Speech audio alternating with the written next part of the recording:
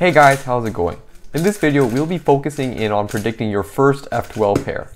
Now, as a CFOP cuber, you probably reached now the stage where you're good at the cross and F2L, but not good at that transition between. It's quite frustrating how much time you lose when having these lengthy pauses during transition. In fact, as it was for me, this may be one of the fundamental reasons why you aren't sub 10. Finding your first pair in advance does significantly improve your solving speed, but this skill is also quite difficult to develop as it takes a lot of practice. Fortunately, I am here to talk about some of the tips and guidelines I discovered that can help make your learning process much less time consuming. So without further ado, let's get into it. And before we proceed guys, I would just like to have a disclaimer. This video is intended for those who can execute the cross blindfolded, or in other words, those who can plan their entire cross solution comfortably in inspection. If you do not possess this prerequisite skill, then you will not be able to benefit from this video as it will be too complicated. And also, what I'm going to present to you are the tips that I believe I would have significantly benefited from when I was practicing F2L pair prediction. That being said, people come from all sorts of cubing backgrounds and experiences, so you may not find these tips as helpful. However, if you can let me know what tips you discovered or found more helpful by using the form in the description, which I will further discuss in the outro, I can happily create a follow-up video. But anyways guys, let's get into it. Alright, so I first want us to understand when corner pieces are going to be in the top layer when we are inserting a cross edge. And I will denote this as base cases. So these are going to be one move insertions we always use, being the F and R moves, or L moves if you prefer. So whenever I am doing an insertion, the general rule is that the corners opposite from the edge being inserted will go on the top layer. So let's take a look at this. When I'm doing an F prime, when I'm inserting this edge right here, the corners opposite to it are over here, and they will be on the top layer. It is also important to note the location. So this is going to go in the back. This is going to go right here, like that. Okay. The same logic applies when we're doing R moves. So let's do it. Let's take a look at this over here. The edge that I'm inserting is here, and the two corners that are opposite to that are over here. So they'll end up in the top layer. This one over here, and this one over here. And then we can look at R2. So the corners opposite to the edge are over here. This one's going to go in the back, this one's going to go right over here, like that. Okay, so now that you have a good grasp of understanding where corner pieces have to be for them to be in the top layer, we will now discuss the method I have for F2L pair prediction. So the very first step is to find a corner piece that you can use to build an F2L pair. So because I'm solving on white cross, and by the way, the solution for this cross is just F prime R, I need to find a white corner piece. So say this one right here. The second step is to determine the last edge whose insertion will affect the piece. So in other words, I need to find the last edge who will affect the location of the piece. So in this case, it's going to be the orange right here. This is going to be the last edge that will be affecting the location because I will do an F prime, and the blue is not going to affect the location of this anymore because this is no longer in the in this face right here where blue can maneuver it. So it's going to be like that. Okay. Now in contrast, this corner piece, the last edge that is going to be affecting its location is the blue, because once I insert this orange right here, the corner piece is going to be over here, and now this is in the face where blue can maneuver it. So the third step is now to determine if that corner piece is in a desired place, or in other words, ask yourself, will this piece be in the top layer when this last edge is inserted? So if we were to go back to this corner right here, this corner is going to be over here before we insert this blue edge. And then when I'm inserting this blue edge, because this corner piece is in a location that is opposite to the edge, remember that we talked about that the corner piece has to be in these two locations. If the edge is over here, then it is going to be in the top layer. And more specifically, it's going to be right here. The location is going to be right here. And then for, let's say, this corner piece over here, this green-orange corner piece, because the orange is over here when we're inserting it, because this corner piece is opposite to that, it is going to also end up in the top layer, and more specifically over here. Okay? Great. So now we will practice this concept through various stages of difficulty. Now the first stage is when you're solving two cross edges. So something like this, okay? Now this stage is also great to get a very basic understanding of cube mechanics. So essentially how pieces are affected when certain moves are done. Now while this stage is a bit easy, it's still going to help develop your ability to predict the location of corner pieces and also edge pieces, but I won't explicitly train you on that because I think they're quite easy for you to self-learn, okay?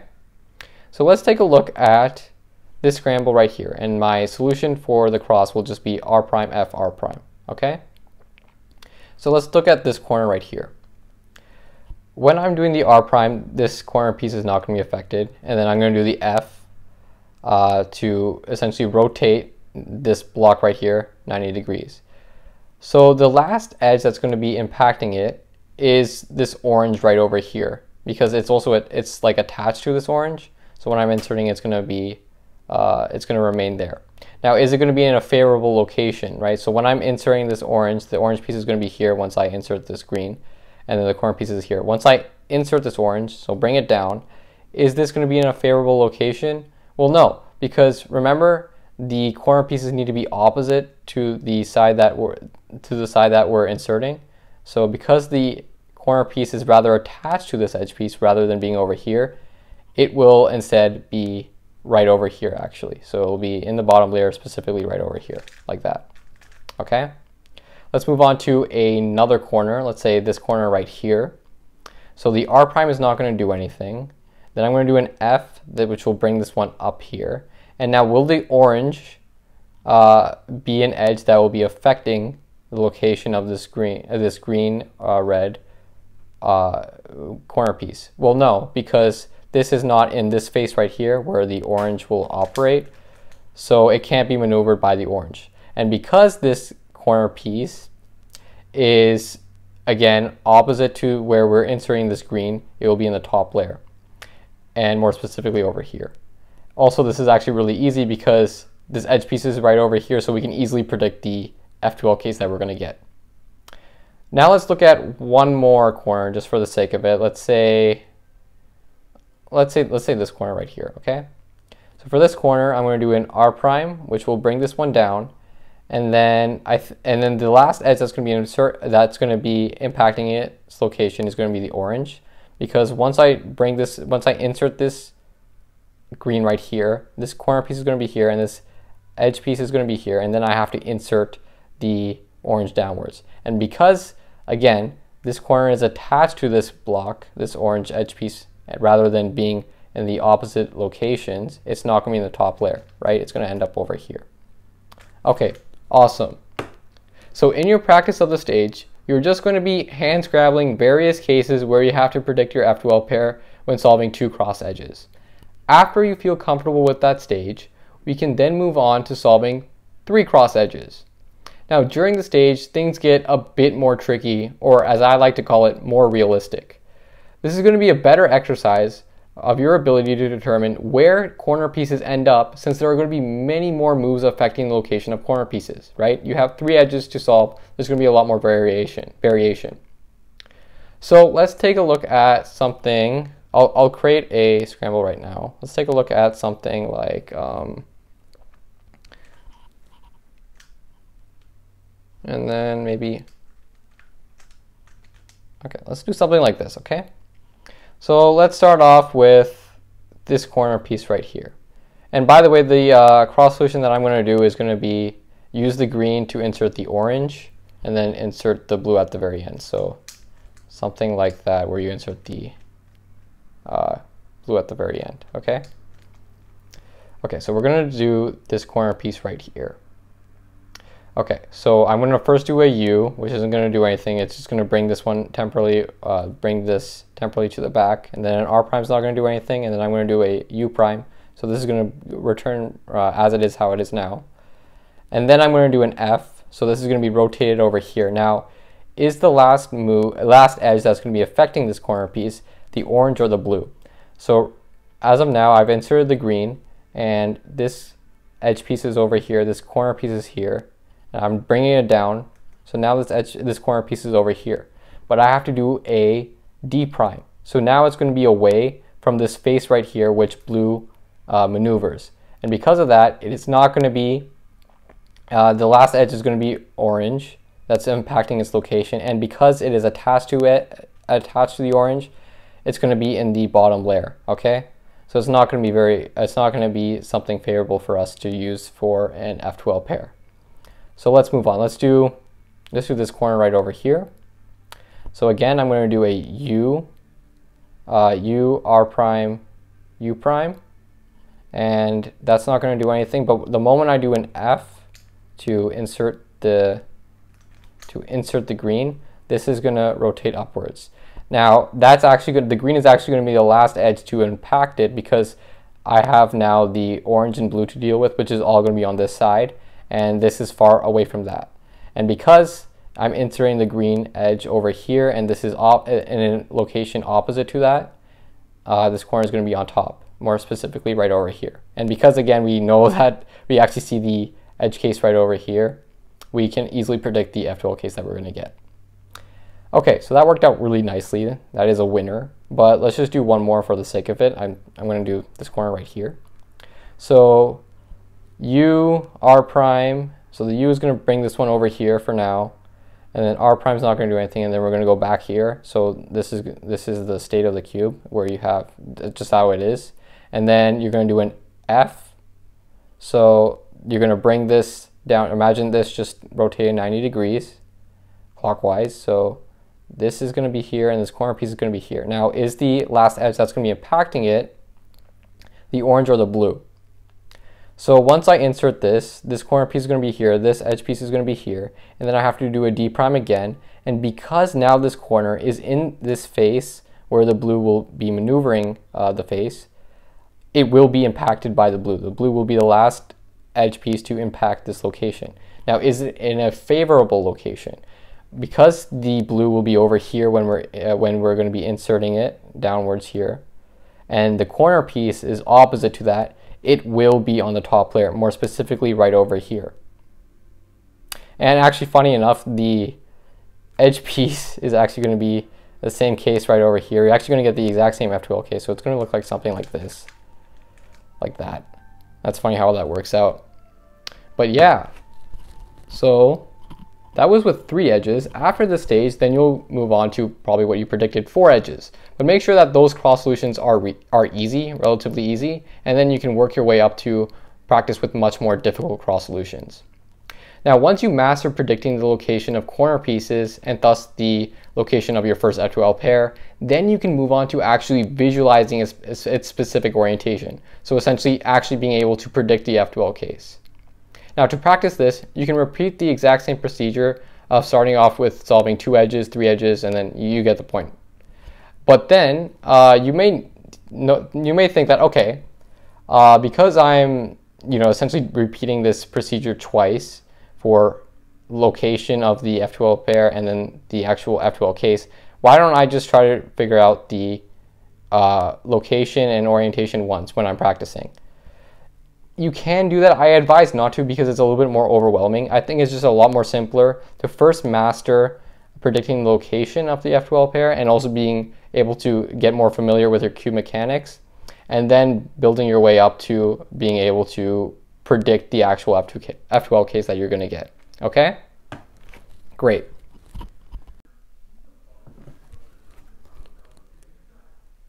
Okay, so now I'll do an example solve with the entire cross solution, which I would consider maybe at around medium difficulty. And this is just to give you guys a little bit more perspective of putting everything together, okay? So this is the scramble right here. And the solution, actually, just one sec. Solution will be this. So I'll be moving the red down here, and such that I can set up the green when I'm solving the orange and the blue. So it'll look like this. Oops, like that. Okay. So let's consult a corner here. Let's consider maybe this corner right here. So I'm first going to do a D prime. That's definitely not going to be affecting this. And then I have to do my insertion of the orange and the blue. When I'm inserting the blue, when I first have to do an F2, because this is going to be over here, the orange and white edge piece in the corner will be over here. When I'm inserting the blue, this corner piece is not going to be affected because it's not anymore in this face right here. So that means that the orange is going to be the last edge that's going to be affecting the location. And because when the orange is here and the corner is here, and then I'm inserting the orange, this corner piece is not opposite to the edge. It's not going to be on the top layer then because it's attached. So that means that it's going to end up right over here, sandwich in between this edge and the blue edge. So like that. Okay. Okay. And then obviously I didn't do a D prime, but you get the point. So that means that this edge is not going to do anything for me. Let's look at this edge here. So again, the D prime is not going to do anything. I'm going to do an F2, which is going to bring the blue edge in the corner down here, and then I'm going to insert the blue. So the blue is going to be here, and then the corner is going to be there. Orange is not going to do anything.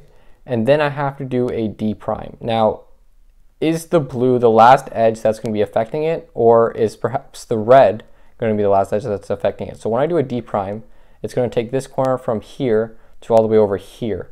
Okay, and because the red is going to be over here, just imagine the blue being a red this time, and because that corner is opposite away from the edge, it's going to be in the top layer here. Okay, and the green is not going to be affecting it, so that means that this is just going to be in the top here, and we can probably visualize the case also if the white's here. Okay, yeah, so the case is going to be the white sticker over here, the green sticker on top, and then the red sticker in the back. And then we can easily also determine the edge that we have here. So because when I'm inserting the blue, this edge is going to come up on top here like that. So I can easily figure out the F2L case.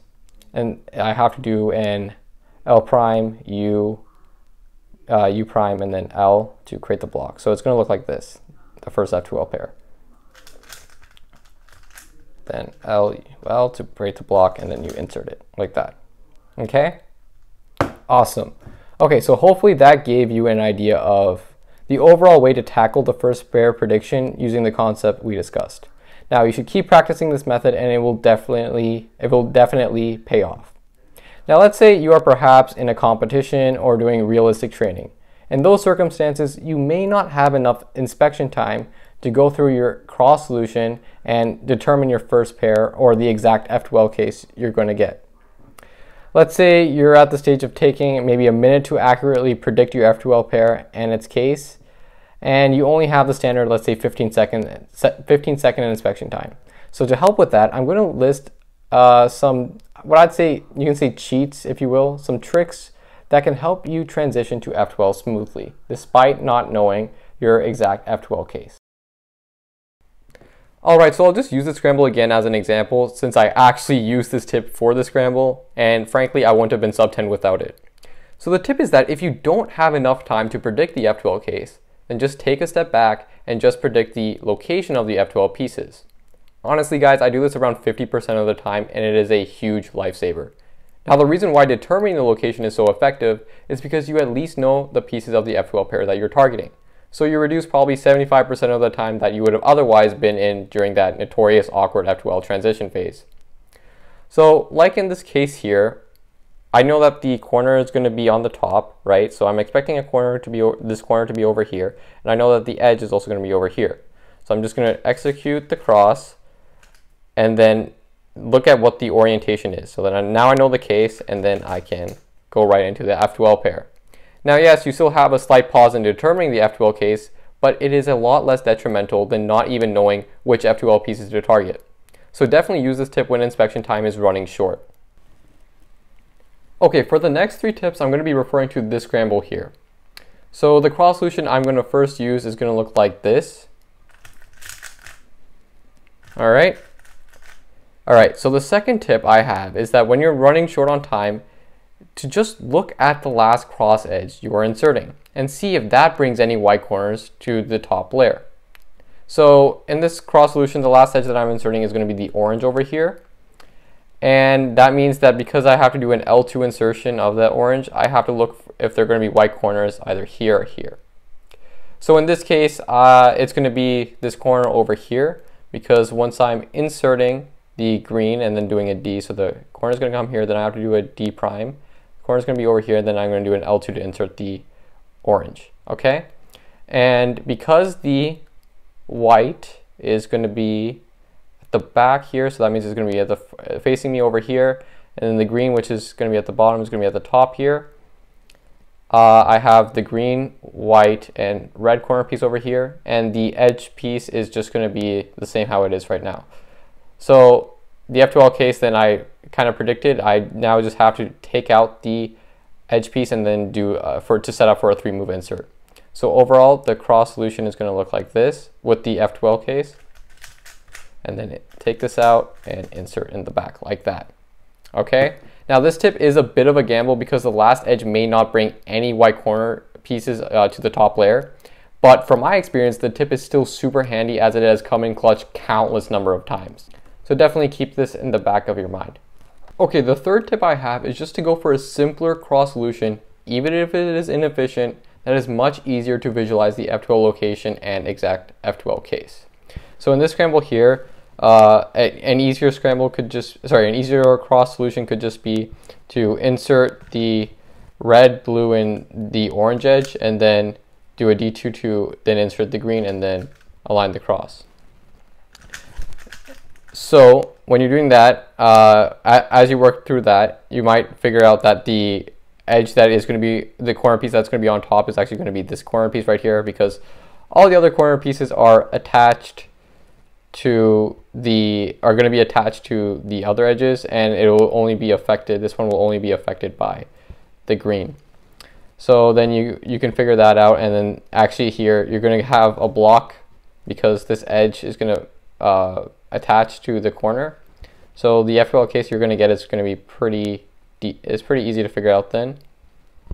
So you're going to have the block over here, and then you just solve it from there. So it's going to look like this. Like that. Okay, so my final general tip, guys, is just to set up your own F2L case. So if you know that a corner isn't going to be in the top layer from your cross solution, if you find it beneficial, do that extra move or two in the cross such that the corner does end up in the top layer, such that you can have an F2L pair to target. So let's just do the cross solution that I just did now. When I'm inserting the red and the blue, what I'll notice is that I'm going to have this nice attachment of the corner and the edge here. Now, obviously, when I'm inserting the green, this isn't going to remain in the top layer. This corner is not going to remain in the top layer because it's attached to the green. But if I just